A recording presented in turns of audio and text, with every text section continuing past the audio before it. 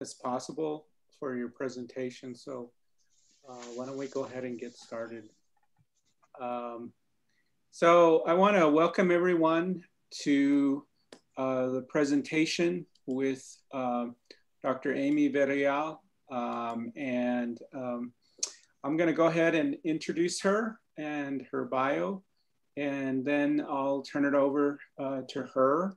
And if you could, when we get to the question period, I think depending on the size of the participants, it might be easier just to go ahead and ask your question directly to her versus that of writing in the chat. If it becomes a larger group, we'll go ahead and do it by chat, okay? So welcome everybody. My name is Lloyd Lee. I'm the director for the Center for Regional Studies at the University of New Mexico.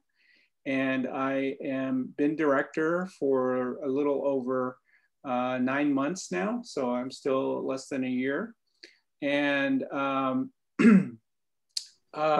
today we're having a presentation by Dr. Aimee Villarreal, who is an associate professor of Comparative Mexican American Studies and directs the Center for Mexican American Studies and Research at Our Lady of the Lake University in San Antonio, Texas. She was trained as an anthropologist at the University of California at Santa Cruz, where she received her Ph.D. in 2014. As a native Nuevomexicana who grew up in Santa Fe, Dr. Villarreal prefers to call herself a homeplace ethnographer. She descends from farm workers, faith healers, educators, and community workers whose collective spirit she brings to her teaching and activist scholarship. She's an interdisciplinary scholar who writes about sanctuary movements and other radical acts of rebeldía for social justice, equity, and sustainable futures in the US-Mexico Borderlands. She was a Clements Fellow for the Study of Southwestern America at Southern Methodist University in 2017 and 18, and part of the first Latinx anthropology seminar at the School for Advanced Research in 2019. She contributed as a researcher and producer for the award-winning animation Frontera, Revolt and Rebellion on the Río Grande in 2014.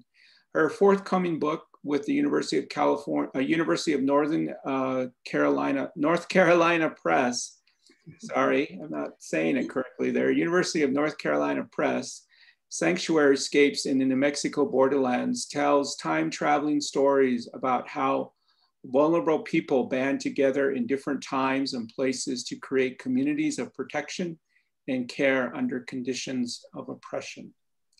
So I want to have you welcome Dr. Villarreal, and I'll turn it over to her. Okay. Thank you so much, Dr. Lee, and to everyone at the Center for Regional Studies at UNM. I've had a wonderful time here, and it's been very productive working on my book, doing some new research. And I also like to thank NewMexicoWomen.org, and where I am, they allowed me to use their space today here in Santa Fe to give this presentation. So I'm very thankful to them for allowing me to be here and use their resources. So I guess I'll just go ahead and get started. I'm going to give a broad overview of my book project and also highlight the things that I learned during my time here at UNM in the archives at the Southwest Research Center at Zimmerman Library. So these are the archives that I was working in, the Frank Sanchez papers and also the Kay Cole papers. And so I'm going to highlight a few things that I learned from my time here.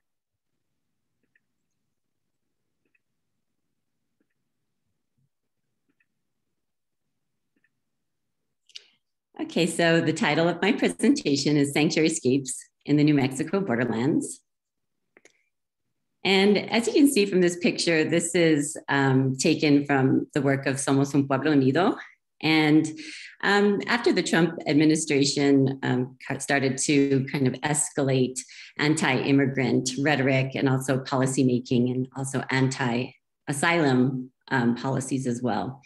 And as you can see here, people were protesting this and also accentuating the fact that New Mexico has a long history, not only of migration, but also of radical hospitality, providing hospitality to communities that are refugees or immigrants or migrants.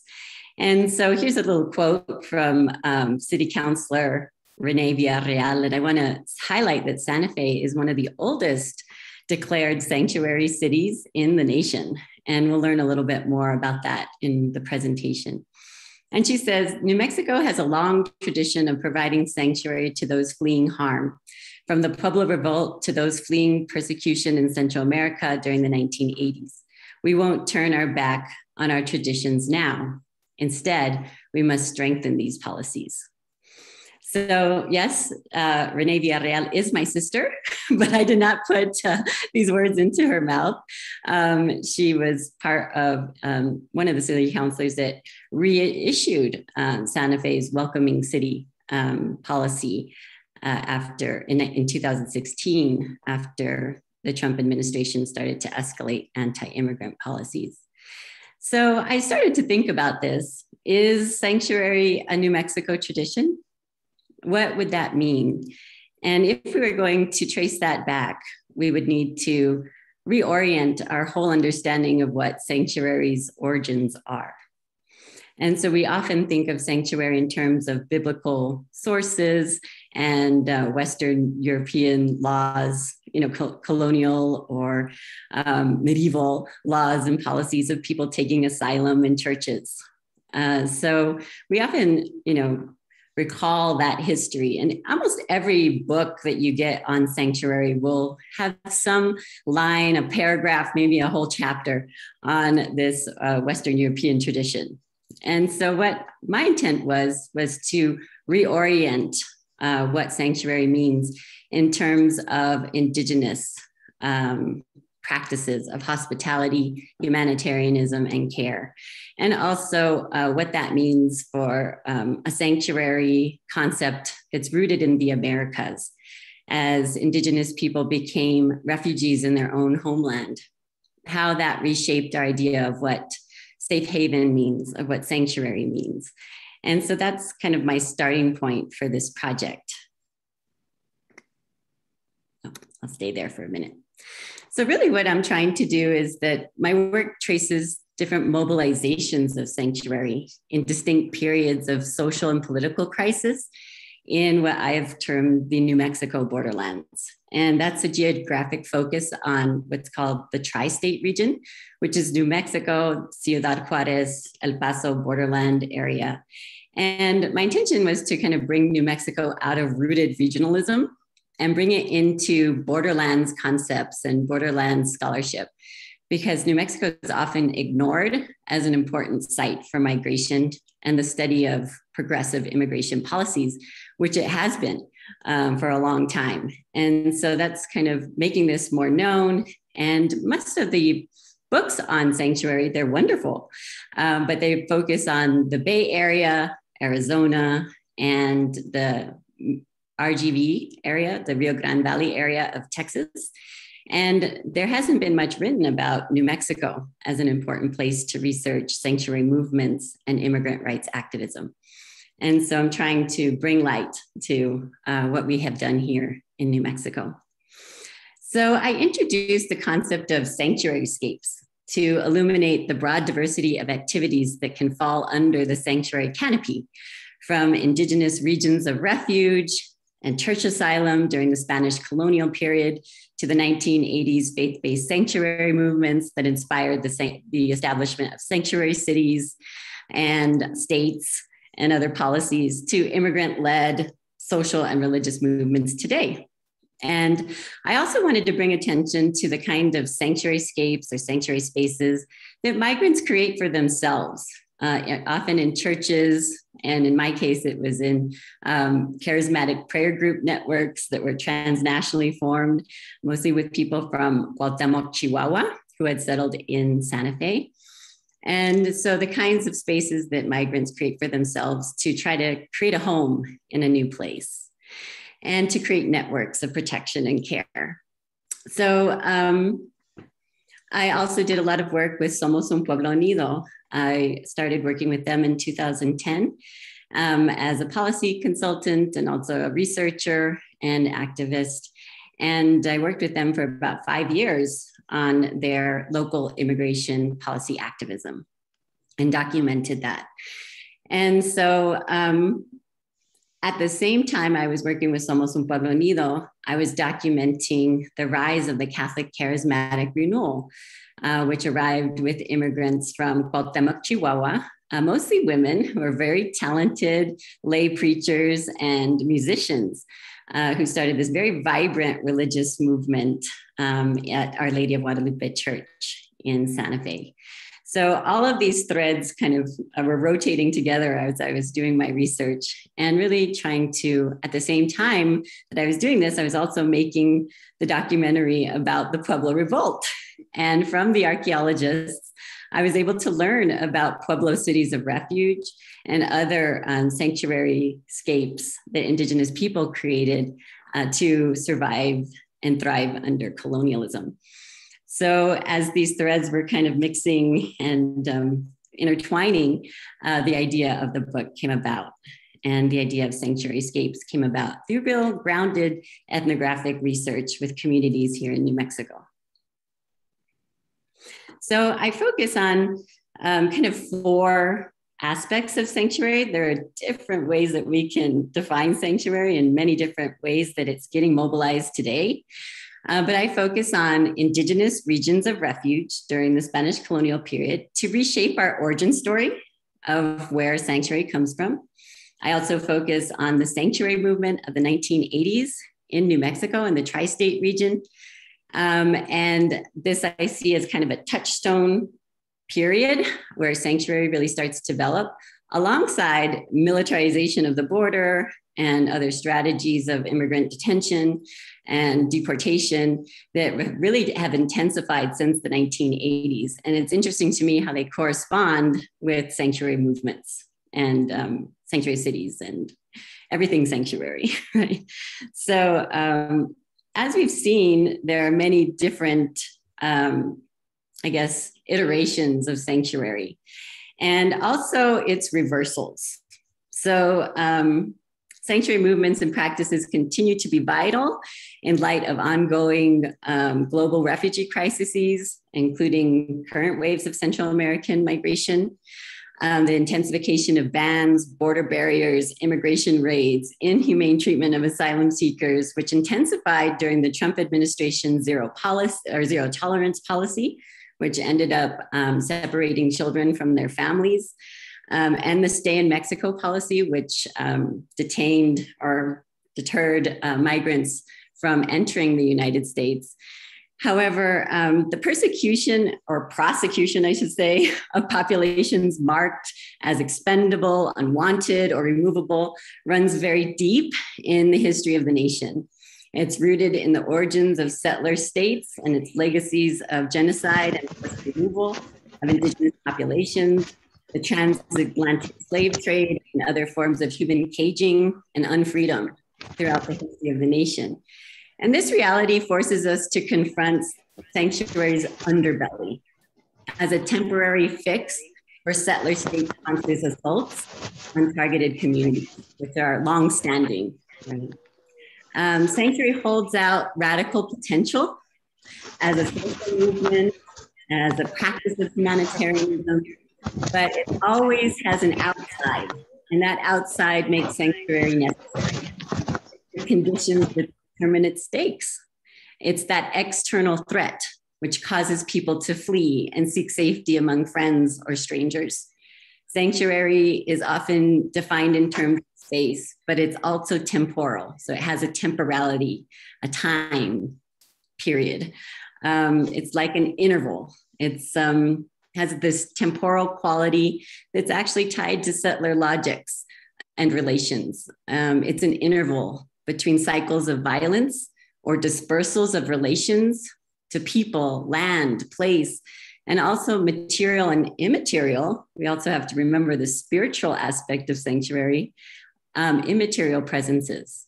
So it is often precarious and temporary, an interval between safety and violence. It's a meanwhile practice. In this sense, sanctuary is kind of living in the interval between these cycles of violence. But sanctuary also escapes all kinds of enclosures.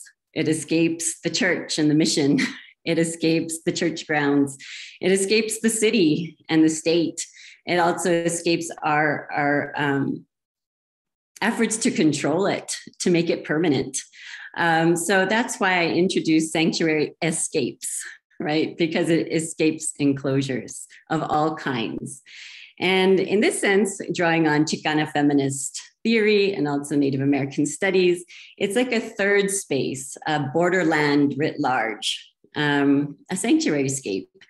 And in my view, and for my purposes, right, if we boil it down to its most fundamental or simplistic definition, sanctuary is the search for a home and the making of home places on occupied and unsettled native land. The only solution to the problem of sanctuary is decolonization and abolition. And that's going to take lots of time. And also those ideas are also contested. And so we are going to be living in the interval for a long time. And that's what makes sanctuary not only relevant to immigrants or refugees, but to all of us who have made a home or a home place on occupied and unsettled native lands. So as you can see, sanctuary can also be reversed. And these are some images here of, during the Trump administration, there was an attack, right, on sanctuary cities or jurisdictions. And cities like even states like Texas banned the implementation or the establishment of sanctuary jurisdictions. And other cities reasserted them, like Santa Fe, Albuquerque, and other cities in New Mexico and elsewhere. Operation Safe City, as you can see, was a targeted attack and of immigration raids on declared sanctuary jurisdictions under the Trump administration. So you see how sanctuary gets remobilized in its reverse. The safe city becomes the shadow city, the places where undocumented people have to hide. So we've also seen in recent, just in a couple months, how sanctuary has been mobilized for conservative movements. So Lubbock recently declared itself a sanctuary for the unborn. And of course, these mobilizations were against, policies, constitutional policies and federal policies that allow for abortion. And we also see here in New Mexico, even counties and localities declaring themselves sanctuary or Second Amendment sanctuaries to have the ability to carry guns without any restrictions. And so interestingly, I just found out yesterday that most of the counties in New Mexico have declared some kind of policy in that sense, except for Santa Fe, Taos, San Miguel County, and Bernalillo County. All the other counties have either implemented or considered a Second Amendment sanctuary policy. So we see how sanctuary can get mobilized in all kinds of directions, escaping our attempts to nail it down. So just thinking about these origin stories of sanctuary and the call to decolonize the idea of sanctuary, Sanctuaryscape is a call to decolonize the concept by redefining it as a dynamic cultural tradition and indigenous survival strategy cultivated in regions of refuge and rebellion in the Americas. And so this means that we kind of separate, or we can not necessarily separate, but we kind of refocus our attention away from biblical origins and the historical trajectories of Western European notions of criminal justice, and look at native practices of humanitarianism. So my intent here in looking at regions of refuge and rebellion during the Spanish colonial period is to look at, as you can see on this side, the map, kind of this area, which I'm defining as the New Mexico Borderlands. And these are long relations that New Mexico has had with northern Mexico.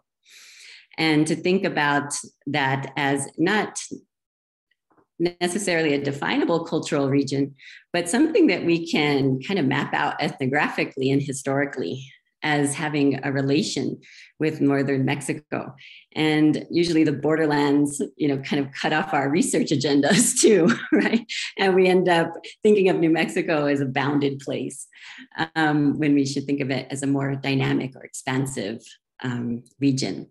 So my intention is to reclaim sanctuary as an Indigenous survival strategy, to center the coloniality of sanctuary as part of the forced congregation and conversion of Indigenous people and their resistance to that, and redefine sanctuary to capture the broad diversity of forms, right, that collective acts of material and spiritual restoration can take.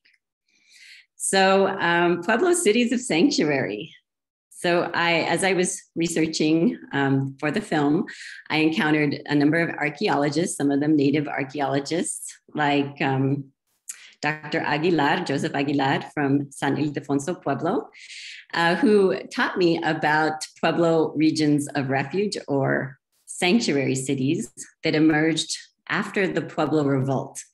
And so archaeologists have, in their collaborations with Native people in these areas, have identified at least 5 or 6 of these cities of sanctuary.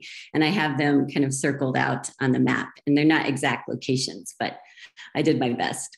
So Dowa Yalani at Zuni, when people congregated on Corn Mountain following the Pueblo Revolt, and Tuño, or Black Mountain at San Ildefonso, Coyititi at Cochiti Pueblo, and then 3 at Jemez Pueblo. And what was interesting about these places is that we see social reorganization. We also see Indigenous people moving to ancestral sites that were important to them spiritually and culturally before the Spanish arrived, and rebuilding communities on these sites. What was interesting about the cities in the Jemez area is that we see for the first time different Pueblo groups living together, and also along with some Athabascan people. And so they had to come up with strategies to get along.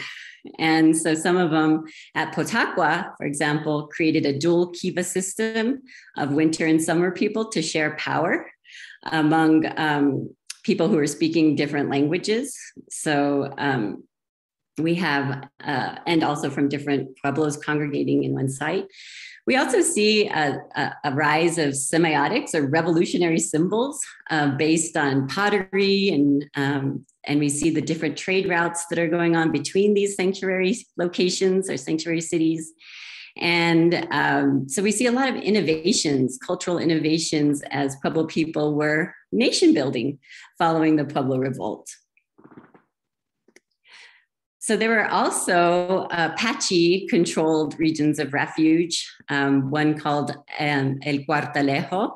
And during the Spanish colonial period before and after the revolt, Pueblo people, especially the frontier Pueblos, routinely escaped to El Cuartalejo and into these autonomous regions. And so interestingly, if you were going to take sanctuary in the mission, you had to submit to baptism. And that meant that you had to enter the mission in order to receive protection and care. And if you left, you became an apostate, which is actually a criminal. And that was a crime against God and the colonial state. And so, but the El Cuartalejo wasn't so far away. People routinely escape there. And so we see this kind of dynamic system of sanctuaryscapes as Pueblo and Athabascan people were negotiating colonial rule. So the Spanish system of church asylum, which was active actually in Mexico all the way up until 1860s, which is a long period of time in Latin America or in the Americas, we see that the Spanish system of asylum was very structured. It was based on both civil and spiritual documents. if you took sanctuary in a church or mission, the authorities could not take you out without a special bond, which was signed by one of the priests. So there was a very kind of, I guess we could say, conflictual relationship between the church and the state, right, in New Mexico. And sanctuary was at the center of that. So sometimes people took advantage of sanctuary. There's a case that I found of a mestizo who went from sanctuary to sanctuary, escaping capture. And he was accused of rallying up the converted pueblos and just creating chaos, but I never was able to find what happened to him. So church sanctuary worked out pretty well for him. There's also some cases of Pueblo people using Iglesia Me Llamo, which is a kind of like, I am going to remain silent. So you could actually go into the mission and refuse to talk to anyone by saying, Iglesia Me Llamo, church is my name, over and over again, and not answer any of their questions. So there are incidences of Pueblo people using that, Iglesia Me Llamo, and avoiding and capture or imprisonment for years at a time. But what we see here is that sanctuary is another enclosure within colonial space, colonized spaces. And so if you weren't going to be in the prison, you were imprisoned in the church. And who knows what the priests were going to make you do while you were in the church, probably work for them or, whatever it was. So people of all classes and races, there's documents that I found in the colonial record, took sanctuary in churches. So as you can see, San Jeronimo mission here in Taos, this is the ruins of sanctuary in New Mexico. And the last incidents of we can see of like the traditional sanctuary, of church sanctuary that developed under Spanish colonialism, it ends with the Taos Revolt, the Taos Rebellion in 1847, when the people from Taos Pueblo took sanctuary at San Jeronimo when the US government tried to put down the rebellion at Taos. So remember, a group of Mexican nationalists, both Hispano and Native, killed Governor Bent and started a revolution. The US government brought down a campaign of blood on fire on Taos Pueblo. The rebels, some of them escaped to the Apache-controlled regions, right, to the Jicaria. And about 200 people took sanctuary at San Jeronimo, and the US government burned the church to the ground and everybody inside. And so that's the end, I would say, of the colonial period sanctuary church asylum. And then, like I said, I'm building a new origin story, and this is not chronological necessarily. There's snapshots of when sanctuary becomes vibrant or relevant during particular moments of social and political crisis. So we're going to jump through the Sanctuaryscape all the way to the 1980s. Okay, so giving you an origin story, and now we're moving on to the contemporary period. And most of my book focuses on the contemporary period. So sanctuary becomes vibrant again and gets revitalized in the late 1970s and throughout the 80s in response to the Central American refugee crisis. And we're seeing the echo effects of those policies and wars that were happening in Central America right now, as those failed states produce more people seeking refuge. Yes. So as we know, this was a very interesting period, especially for immigration policy making, and also for the idea of sanctuary. So by 1987, over 20% of El Salvador's population had become refugees.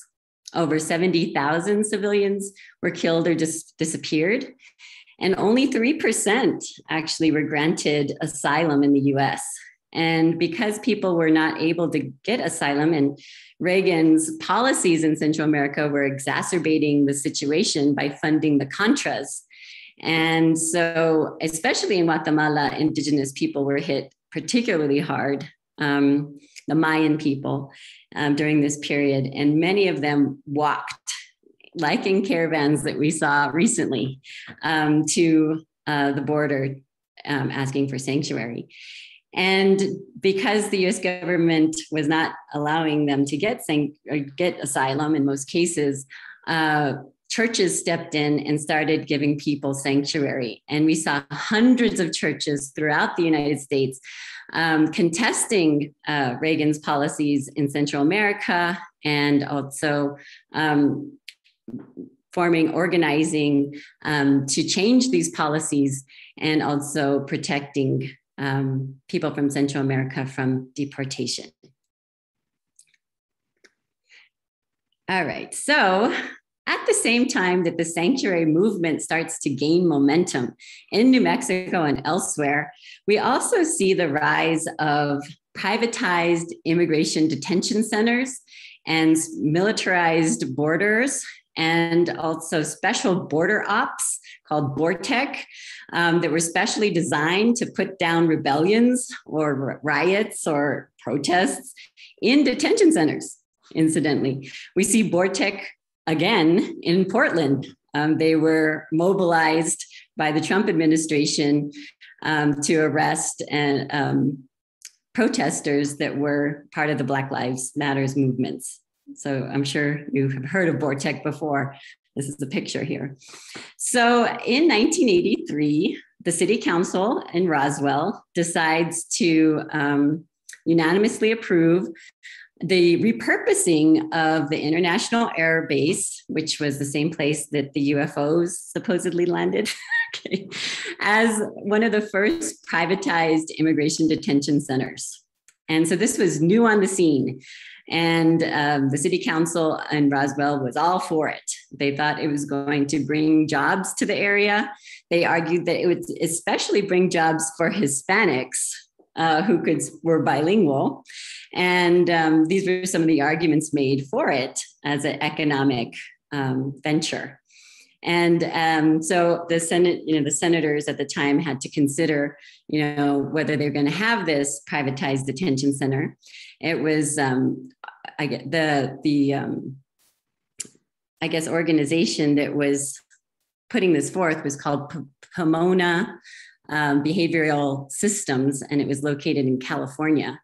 And so the congressional delegation at first was all for it, and we're going to pass it. And the local people in Roswell, Frank Sanchez among them, and other minority groups organizing under minorities of Roswell, organized with an interfaith community, including the Diocese of Las Cruces, Catholic churches in Roswell, and also some Protestant churches, and the Council of Churches here in New Mexico, organized against it and were able to block it from ever happening. So that's very interesting that they were able to block it. But at the same time, Roswell was noticing a swell in their immigrant population. And they held a meeting about this, and over 300 immigrants showed up, which is very interesting to me because we often don't think of Roswell. We think of it as Little Texas, and we don't think of it as a place of Mexican settlement, Mexican immigrant settlement. But it was and has been ever since. We've got dairies, right, and agriculture and chili farming in the Southeast. So of course, these laborers were starting to settle and have always settled in these regions. And so Roswell was very much focused on providing services for immigrants and also helping them to gain, to adjust their status and to get citizenship. And so that was their project in the Southeast. They were very concerned about immigrants and the exploitation of immigrants and discrimination against Hispanics in the Southeast. Whereas people in the North and also in the El Paso region were focused on refugees and the sanctuary movement. Now, these movements, I realized in my research, overlapped. because Frank Sanchez is the spokesperson who gets sent to meetings here in Albuquerque of the Sanctuary Task Force. So we see that they're collaborating, they know what's going on in each other's regions, and we see kind of the immigrant rights also kind of overlapping actually with the sanctuary work. So 1986, actually 1985, we'll roll it back a little bit, the city of Santa Fe declares itself a sanctuary for Central American refugees. And that was one of the first sanctuary cities in the nation. And Tony Anaya in 1986 declares this whole state of New Mexico a sanctuary for Central American refugees, which is very interesting because it was one of the first sanctuary states, right, ever declared. And he wasn't doing this really on his own accord. He was a sympathizer of the Central American cause and also the sanctuary movement. And the Council of Churches and faith groups throughout New Mexico mobilized and also petitioned and supported this. So he wasn't doing this as kind of a rogue thing, right? Although a lot of people interpreted it that way, to deny the fact that there was a large movement in the tri-state region and that New Mexico was part of the Underground Railroad that was helping Central Americans get to their hubs, different hubs in Los Angeles, Florida, even Canada. And there were individuals doing this work and sanctuary houses or safe houses throughout Albuquerque. The churches that were doing this work were in direct opposition to the rise of the evangelical right. So we see here in New Mexico a very strong presence of the liberal Christian left, which is the Friends meeting, the Mennonites, mainline Protestants, and also Catholics. So most of the people that were doing sanctuary work were women and people of faith. So in the archive, I saw this over the summer, I see a lot of women from Albuquerque in the South Valley who are actually giving direct services to refugees. They were opening their homes, they were providing all kinds of assistance on their own dime, and also asking for help from churches and from other organizations. So it's really, these women who are providing protection and care, yes, to refugees in Albuquerque and elsewhere. And as you can see, the sanctuary state was a controversial thing. Tony Anaya, and this was a time when governors did not get airtime on national television, actually was interviewed by Tom Brokaw about the sanctuary state declaration. And here we have a cartoon by John Traver, and it shows him kind of like a grandstanding. I find myself identifying with political refugees. So this cartoonist was showing kind of the political nature of the sanctuary declarations, but also denying the fact that there was a strong sanctuary movement. So New Mexico was also the center of a sanctuary trial. Now, there were people who were, the FBI, of course, infiltrated these movements, and New Mexico, people in New Mexico were, involved in transporting Central Americans across the border without authorization. And so some of them were engaged in work that would be considered illegal or against the law, but to them, they believed that justice was above the law. And they were doing this based on their conviction and their faith that that U.S. immigration policies was morally wrong. And so they believed that it was their calling to do this work, a religious calling. And that's why I don't want us to lose track of the spiritual nature of sanctuary. It often gets defiled as it enters these policy worlds and as city declarations and resolutions when we try to pin sanctuary down and make it permanent, right? The transcendent nature of it comes through in the faith-based practices and people risking their lives and livelihood to help migrants find a safe haven. So in the late 80s, 1986, just close after 1988, I believe, right after Tony and I had declared the state of New Mexico a sanctuary for Central American refugees. Sanctuary activists really took that to heart. And Demetria Martinez was a journalist at the time. She's a famous New Mexican author. Some of you might have read her work. She was documenting the sanctuary movement, and Glenn Thamert, who is pictured here, was a Lutheran minister who was working in Central America with the Lutherans and also helping Central Americans come to the US. He had helped 2 Salvadoran women who were pregnant arrange legal adoptions in Albuquerque and to come to Albuquerque to stay in safe houses until their babies were born. Demetria had gone to document this sanctuary incident, and both of them were indicted for transporting Central Americans illegally. And they were facing about 25 years in prison. What was interesting about the sanctuary trial in New Mexico is in all other instances where people were charged or indicted for transport, for human trafficking, basically, they were convicted. In New Mexico, that wasn't the case. So Demetria was able to argue that she was practicing her First Amendment rights as a journalist to document a sanctuary incident, and her case was rather clear. Now, Glenn Thamert, of course, was using a religious argument that he was called as a Lutheran minister to shelter the stranger, to help the stranger, and to help these women who were in need of attention and care. But that argument wasn't working in any of the other sanctuary trials. And so he was able to actually use Tony Anaya's sanctuary city or sanctuary state declaration, which was never meant to be legal. It was actually just a statement of solidarity with the Central American cause, as a platform for his acquittal. Because the judge finally decided that, well, Tony Anaya was the highest authority of the state at the time, and if he declared New Mexico a state for sanctuary, why wouldn't we believe him? And so Glenn Thamert was actually acquitted on his belief in the sanctuary state and not necessarily on his religious conviction. So as we see here, all of these things are happening at the same time.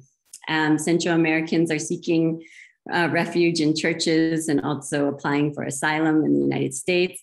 Faith-based communities are organizing to help them and shelter them. New militarized, border policies and immigration detention centers were on the rise. And in the center of this, we see a Native American man of Ojibwe descent who was from Minnesota. And he was a founder of Aimee, and he is on the run, a fugitive from the law and taking sanctuary. And so his case is actually very interesting because as a Native American, he is a man without a country at this period. Just as, people are focused a lot on refugees from other areas, we see that Aimee, a person that was involved in activism, is also on the run. So he's accused of conspiracy to riot and destruction of property related to an incident that happened at Wounded Knee in Custer, South Dakota. And those of you who are familiar with the American Indian movement will know about this incident, yes? So in 1975, Banks was subpoenaed to appear in Custer, South Dakota, on 11 charges. He refuses to show and flees with his family to California. And so he petitions Governor Jerry Brown for sanctuary when he's arrested in California in 1976. And the governor of South Dakota, Governor Jank Lau, asks to extradite him back to South Dakota to serve a grand jury, to stand before a grand jury. And so he's an organizer, he's an activist. He and his family are able to galvanize a broad movement to petition the governor to allow him to stay in California. And Jerry Brown decides to do just that and gives Dennis Banks sanctuary in California. So his argument, that Dennis Banks' argument, was that he was not going to be safe if he returned to South Dakota. There were too many people who wanted to kill him including the governor himself. He says that the governor was quoted saying, "The only way to deal with the American Indian movement is to put a bullet in their head and they won't bother you anymore." So Banks had a long history with Janklau. Janklau actually was tried on the reservation, on the Rosebud Reservation, for raping a 15-year-old girl. He was also, Janice Banks was the lawyer in that case, and Janklau was convicted in the tribal court. So the Banks' argument was that Janklau had a vendetta against him, and he was never going to be safe in South Dakota. So that was the reason why he was able to get sanctuary in California. But as I've said, sanctuary is temporary, right? So once the Republican governor was elected and Jerry Brown was no longer in office, what do you think happened to the sanctuary? His sanctuary in California, well, it disappears and he has to flee again with his family. So in 1982, he flees again, this time drawing on his native resources. He takes sanctuary at the Onondaga Nation in New York State. And he's granted sanctuary among the Six Nations territory, which is actually a transnational Haudenosaunee tribes, or the Iroquois Nation. And I think this was intentional. He was an activist, so I think this was symbolic. He intentionally chose this place because it was a transnational Indigenous nation, and because it was, of course, this nation is credited for inspiring the US Constitution. So it was very strategic on his, to his case. But also the Haudenosaunee tribes, they have a tradition of offering sanctuary, and it's called the Great Law of Peace. And he was granted sanctuary in the Longhouse with ceremony under the Tree of Peace on their reservation. And Governor Cuomo, Mario Cuomo Sr.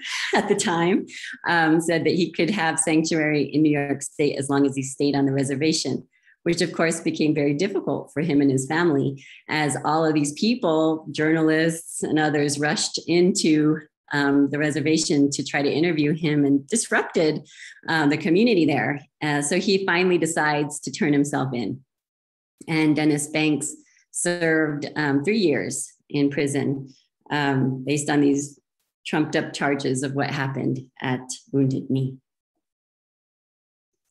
So what I'm trying to put together here is that the types of policies, practices, ideologies that have defined how we treat immigrants and refugees are related to how we treated and how the US has treated Indigenous people under settler colonialism. And they're tied together.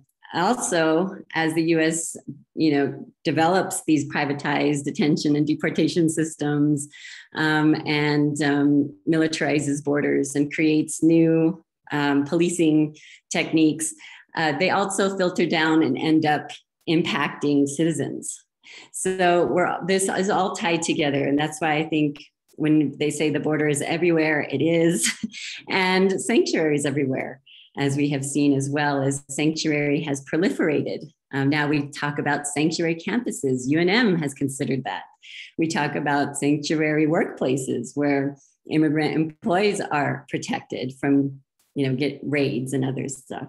We see the new sanctuary movement in churches. People continue to take sanctuary in churches today to avoid deportation.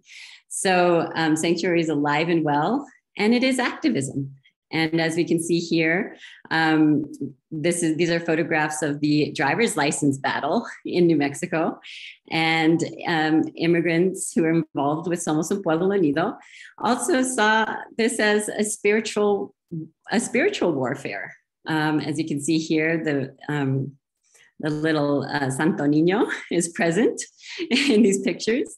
And so the correspondence between faith and activism also continues in immigrant rights activism today. And so that's my presentation, and I really thank you for your attention. I know it was a lot, and we went through all kinds of cases and histories and historical periods. And so I'll stop here and open for questions.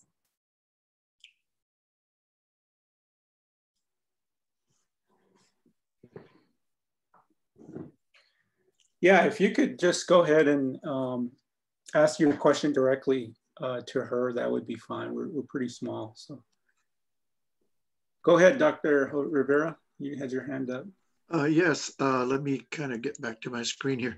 Yes, Aimee, you noted in your background that you come from a farm worker family, I believe, or et cetera. Yeah. What about Cesar Chavez and the farm worker movement, you know, in California and then spread out all over the place? You know, were there elements of sanctuary, you know, during that period of farm worker activism, organizing, spreading the word, you know, boycotts, pickets, etc.?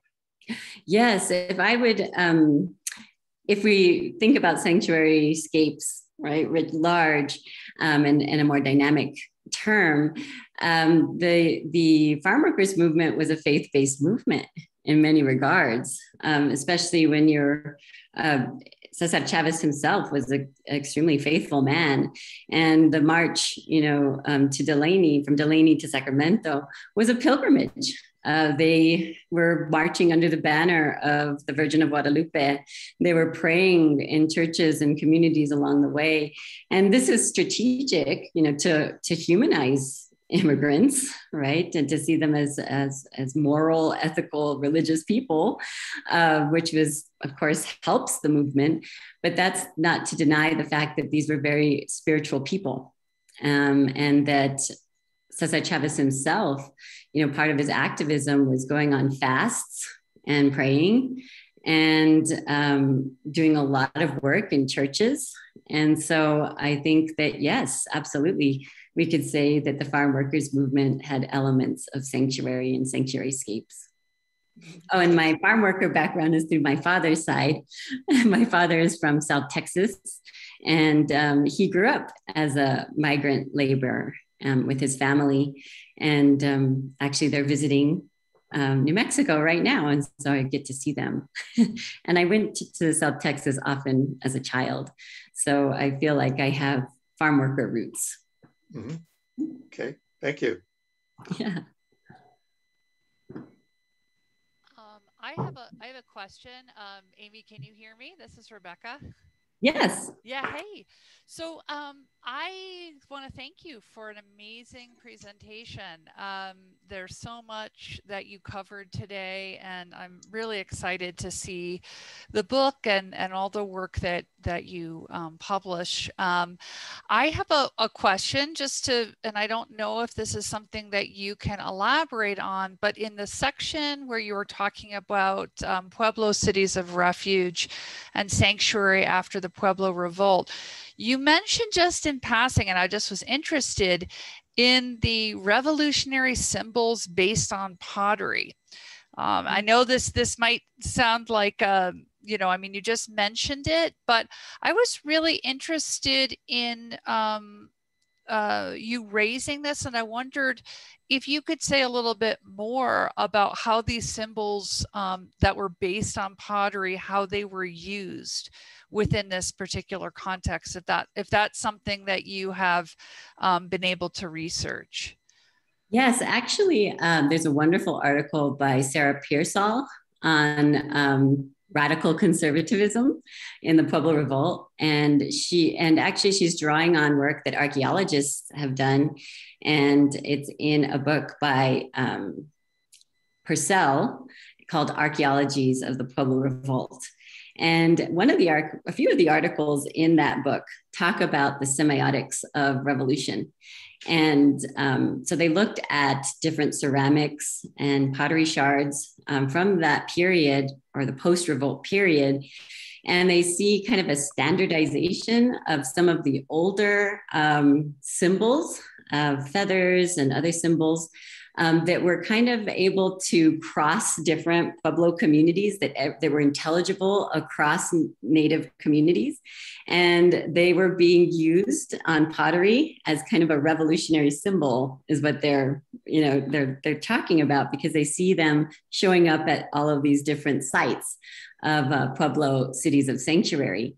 And so we see that there's trading going on between these sites. We might, one of the authors kind of thinks of it as, women carrying these pots with the revolutionary symbol and going to get water and showing, that they're part of this broader community.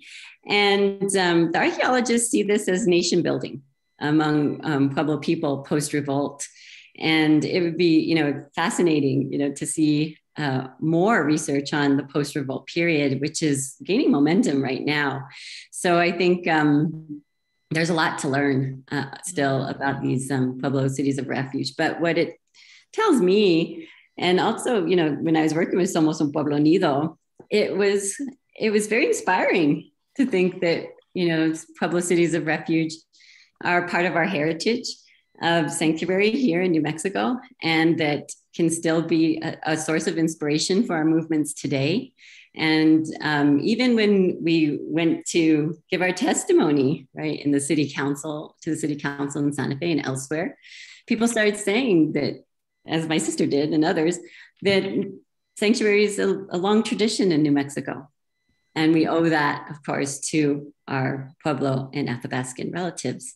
So I think that, it's just important to see that as an important origin story that we can believe in as Nuevomexicanos to think about sanctuary movements today. Absolutely. Thank you so much, Aimee. This was wonderful. Thank you for your question.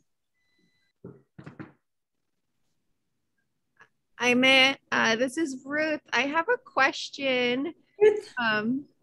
I was thinking about the comment that you made about how Nuevo Mexico gets left out of the conversation of immigration, activism.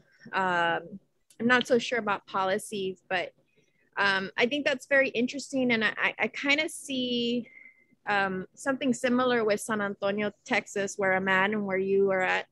And I'm wondering if it's the colonial mindset or colonial influence that both places have, that either I'm not too sure how to describe it, but if that mindset keeps people from participating in activism or not wanting to see the issues and get involved, or I'm not too sure, you would know, but yeah. What do you think about that? I think San Antonio and New Mexico are very different political animals. So the context is different, but we do have a shared Spanish colonial history, especially around the missions and the relationship to Indigenous people, and also how tourism has influenced the economies, and also how we think of ourselves in these places. So tourism has a deep impact, both the place I grew up in, Santa Fe, and the place where we live now in San Antonio. And so I think there is some kind of element there, but I think in Texas, there are movements, there are, some of the strongest movements of helping refugees are in the RGV. And also in San Antonio, there's, immigrant rights movements as well. But I think that it's very difficult to get anywhere because of our political situation.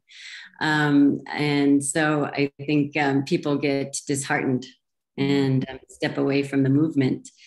As far as New Mexico, I think that scholarship on New Mexico has often positioned us within rooted regionalism.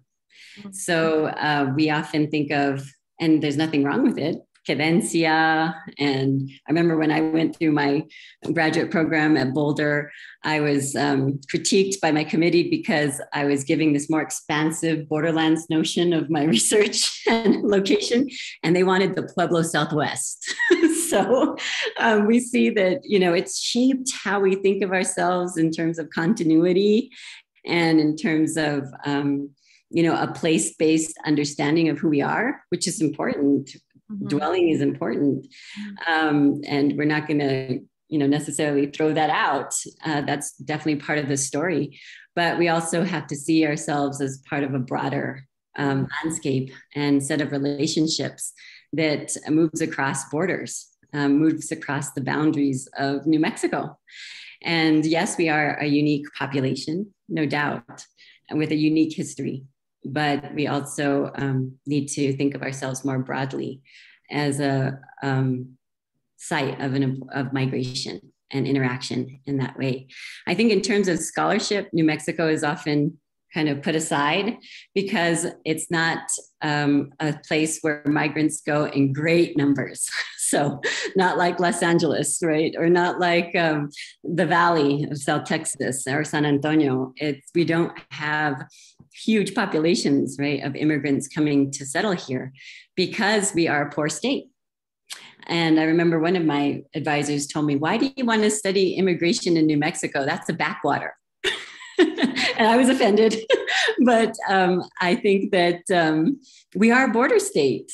And of course, we have been impacted by immigration policies. And we are a center for the making of very progressive sanctuary policies and immigration policies. So I think New Mexico needs to be recognized in that regard, and also to see ourselves in that way too. So I think there's kind of a dynamic relationship of how we see ourselves, our own identities, and also thinking of our identities more broadly and our scholarship in terms of borderlands concepts. Thank you. Sir, I don't know if I answered your question. Yes, thank you. Yeah. There was a hand up. Dr. Garcia, do you want to go ahead and ask your question? Yeah, Dr. Villarreal, what a great presentation as always, and it's such a blessing to have you here in New Mexico and sharing these great stories about sanctuary. I had a question while I was listening to thinking about it. I really like the way that that it doesn't have to be a linear model to talk about sanctuary, that we can think about scapes and ethnoscapes or scapes of sanctuary in many different ways that are nonlinear. One of the things I was thinking about in terms of that is how in many ways is thinking about medical sanctuary, or even the idea of this, like the sanitariums during the 1880s, thinking about the counterculture of the 1960s.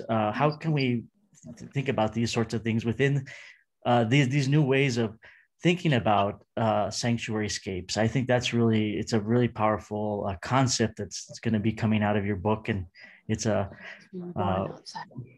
thanks. They're young still. That's a great question, Dr. Garcia. And I think that it shows a gap in my vision because I have not looked at Anglo sanctuaries, right?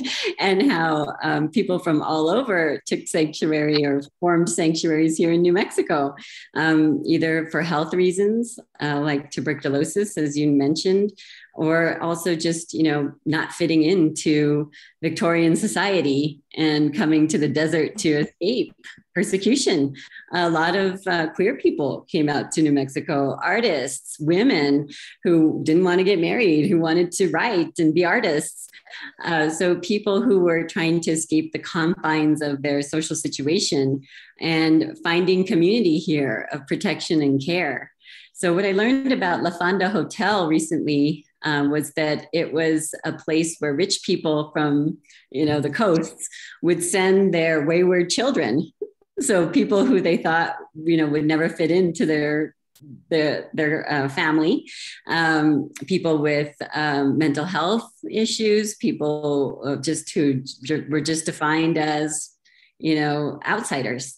And so La Fonda was a sanctuary for those people. So I think that you're absolutely right, that there are all kinds of sanctuaries. And my focus is on, of course, Indigenous people and on immigrants from Mexico and elsewhere in Latin America, Central America. But we can find sanctuary anywhere. And there's a wonderful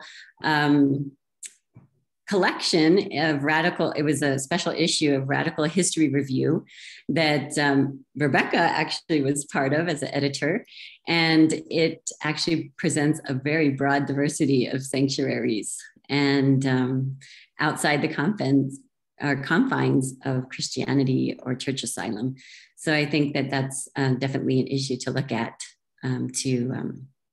to see the diversity of scholarship even on these different sanctuary spaces.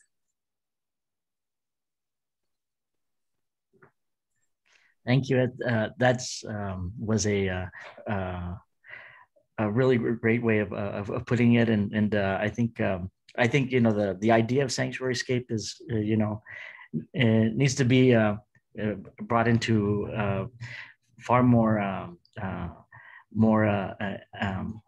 it should other academics should widely quote you. So I appreciate your talk. Thank you, Dr. Garcia.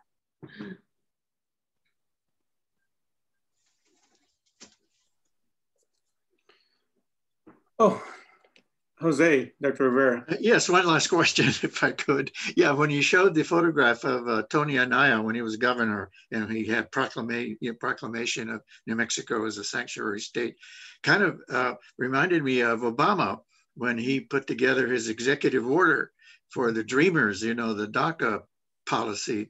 And so that's a form of sanctuary, right? They're protected. These young people who came here, early age, and they're still here, they're in college now or working or other things. And during this time, they're protected. But like you said, sanctuary very fleeting sometimes. It can change, and there have been threats to end it, as we know.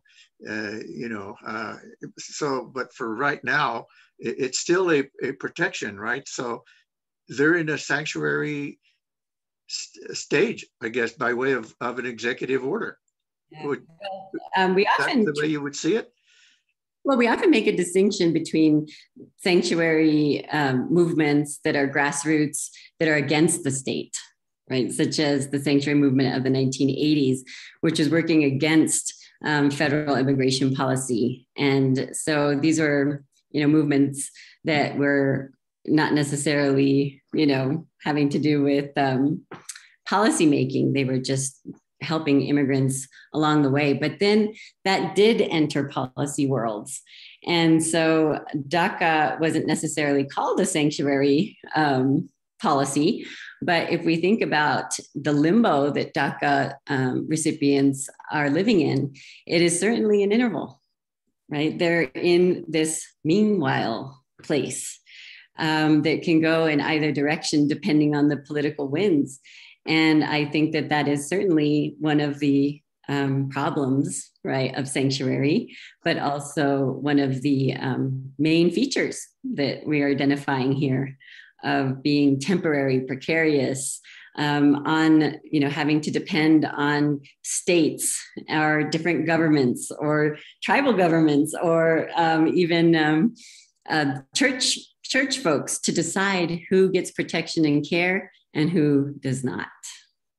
So, and with all of those policies from the state, like DACA, it's very defined who gets to have that protection and who doesn't, right? And that's one of the features of sanctuary as well, I think. So you're definitely hitting on that pin of the coloniality of sanctuary as a interval between safety and violence. Thank you.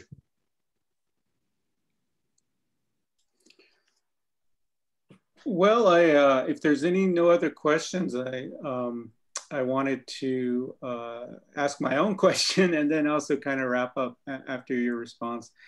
So I really enjoyed your talk, Dr. Villarreal. I'm really looking forward to reading your book in terms of the information that you have been sharing today. And I think it really kind of ties into sort of just my own experiences and hearing stories from Indigenous communities and Native communities, how this notion of Sanctuaryscape has been very much part of our way of life for such a long time. And I don't think anybody really realizes that anymore, except unless you talk to some of the elders and they talk about some of the stories, the creation narratives and oral stories and stuff like that, that they'll talk about those things and they'll come up, but I don't think it necessarily hasn't been analyzed or discussed in the way that we think about it today. And so I guess my question for you is really, what do you, I mean, I think some others have alluded to this in their question about sort of some of the contemporary situations today, but where do you think this is going for the future in terms of this notion of sanctuaryscapes, in terms of not only just political institutions, but I think in general, just everyday way of being and living? That's a very great question. Thank you for that question. You know, I really don't know. You know, the future is so uncertain and precarious. And right now in a pandemic, you know, living in quarantine, you know, in the past year and being cut off from relations, I think we were all in an enclosure of sanctuary, you know, trying to seek protection and care. And I think that all of us, you know, that became very present for us, of the precarity of that situation. So I think that as the situation of environmental decline and climate change, the situation, how that's going to force migration, it's going to create different flows of people even within the United States. The concentrations of power and capital are going to shift, and sanctuary, which is friendship writ large, right, is going to be ever more important. And hopefully we can build on the radical part of sanctuary and humanitarianism and Indigenous concepts of relationality and care and hospitality, and not the shadow side, right, of using sanctuary to do very anti-sanctuary things. So I'm hoping that moving forward, I know that sanctuary is going to become more relevant. It already has. It's already proliferating in all kinds of different directions, and that's for a reason. And so I see that as becoming even more viable that way. But as long as we keep it moving forward in that trajectory of bending towards justice instead of the opposite direction.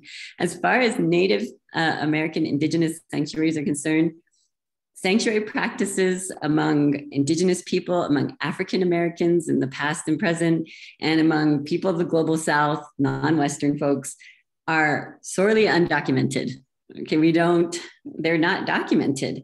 And so I think that this work is gaining momentum.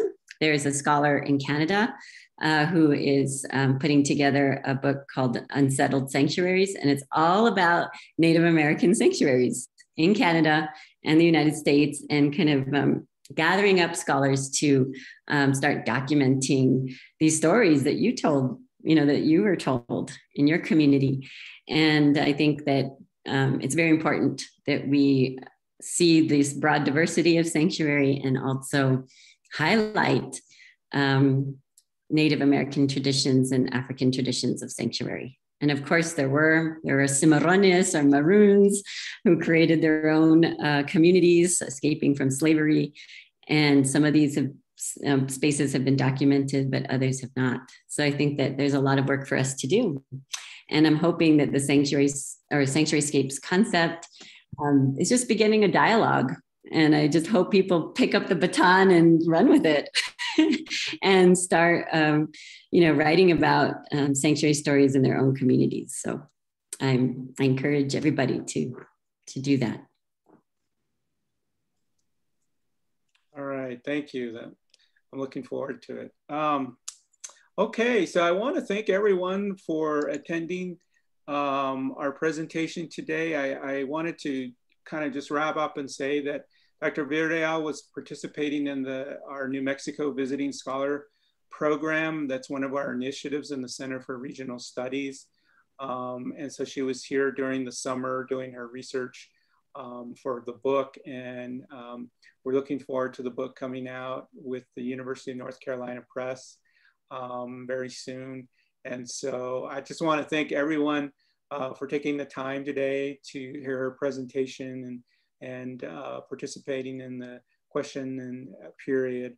So thank you to everyone. I hope everyone has a good rest of the day and a good weekend, and be safe. And keep tuning in for future Center for Regional Studies events and activities as we start to transition to a little bit more in-person for the fall semester. And so thank you very much for being here. It was wonderful. Thank you all. Bye. Thank you.